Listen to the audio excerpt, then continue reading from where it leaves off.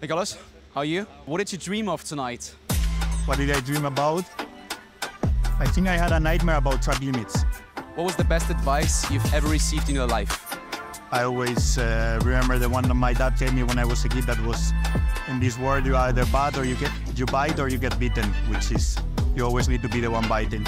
Going for plan A or having a plan B? Always have a plan B. Safety or risky? Safety. Pit stop strategy or flat out racing? Flat out racing.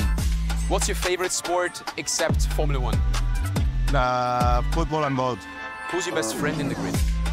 Lando. So what's better, beating Lando in golf or beating him on track? On track. Golf I do it anyway, always. The worst part of your fitness training? The cardio. Cardio can be boring. Who's physically stronger, Charles or you? Me. Race weekend or weekend with your family? Well, both. I hopefully race weekend and then a weekend off with a good result. How often do you cook for yourself? Like the week that I'm at home, once or twice. Is there a special meal you cook for yourself? I really do a good carbonara. Paella or pasta?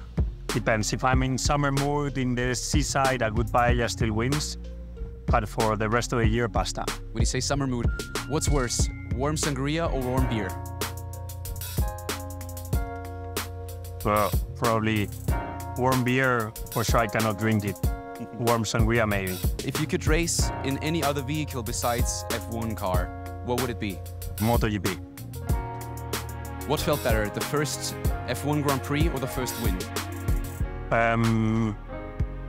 First win. What's the most famous number you have on your phone? Royalty in Spain. Maybe some footballers. Cristiano Ronaldo. Ooh, not bad.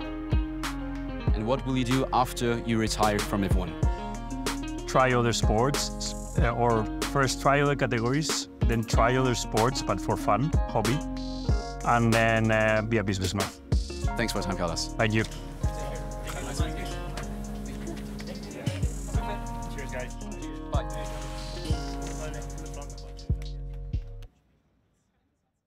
Servus TV On, die Video- und Streaming-Plattform.